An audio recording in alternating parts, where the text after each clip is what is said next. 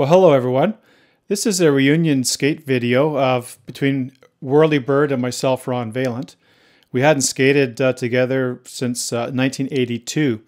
And the reason why we're getting back together is an account of the passing of Kenny Chin, also known as Chai Pig, the frontman for the Skate Punk Band SNFU. Both Wurly and myself had skated with Kenny quite a bit back then. That's how we're getting to know each other, reacquainted by discussing his passing. And it's interesting when you're seeing old photos pop up and everything. It's really quite exciting. The skating is mainly of myself. It's quite lame. I don't really skate that much. This is my second time this year. Forgive me on that, but it's pretty cool. At the end of the video, there's some old skate photos as well as we discuss our skateboard quiver. So yeah, enjoy. Practice. I got my board backwards and everything. I don't know what I'm doing. Well, you ride switch. It was a whole switch run. AC/DC, eh? Yeah.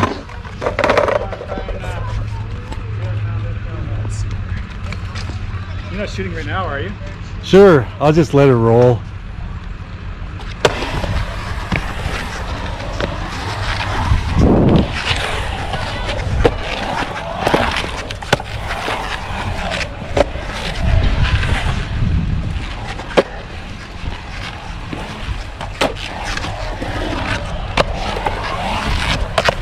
He's gonna carve right around here.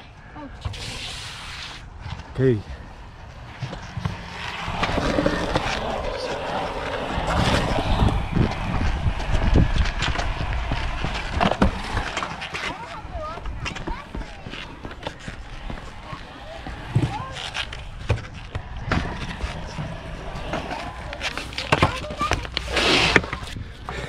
Man, hipper.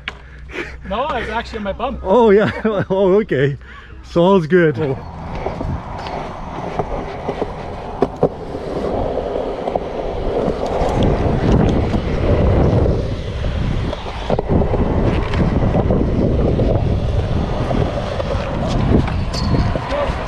Rolling through.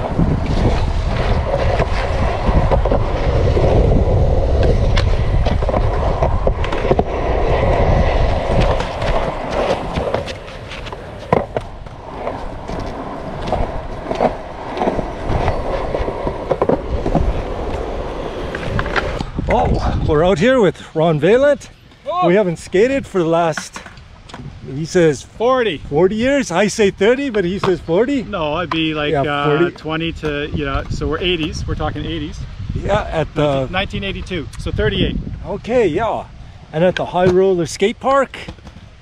Beautiful park back in the day. $500,000 park, all made of wood. Here is a picture of the High Roller Skate Park. It was around 1979. And this picture here actually made it into the Edmonton Journal. You see Kenny Chin actually skating the pipe itself. But to identify the people in the picture there, if you work from the left to the right, sitting down is myself. Next to me is Lego, as we called him, or Kelly Ross.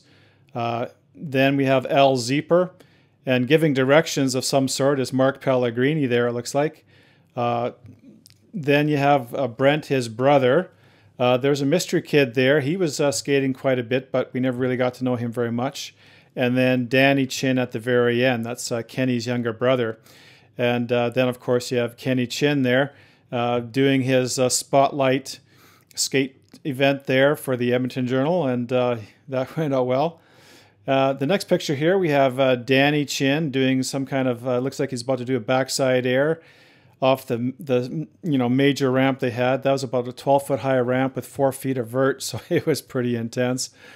There you have Kenny just finishing a frontside grind, and that's pretty much exactly his style and how we saw him back then. And the last photo is something that came about. Mark Pellegrini, I was talking to him after not having a discussion with him in 38 years, and during that conversation he says, "Hey, I got a picture of you I sent," and he sent it, and I just laughed and laughed. I'm so happy that he got it. Amazing. Yeah.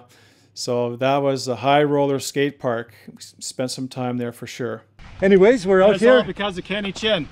Kenny Chin, that's right. Kenny Chin, he passed away, and then all us old skateboarders got back together, and we're reconnecting and seeing all the old cool photographs. Doing a board tour here. Ron will give you a tour. Oh, okay, sure, yeah. This is my competition deck that I would go on flatland freestyle. See all the holes? Because it was a bigger deck and I cut it down. It was a Sims, whatever it was. And then these were UFOs. They were wide. I froze them, put them in the deep freeze, and I put them on my dad's lathe, and then I shaved them down. I could barely do it. It bounced with the knife. Froze them? Yeah. Oh, that's awesome. unique. And I routed it down, because I used to make my own decks back then. Ah, it's beautiful. That's sweet. Rodney Mullen Uber. Whoa. Ooh. Nice deck. Kevin Roebuck. There you go, buddy.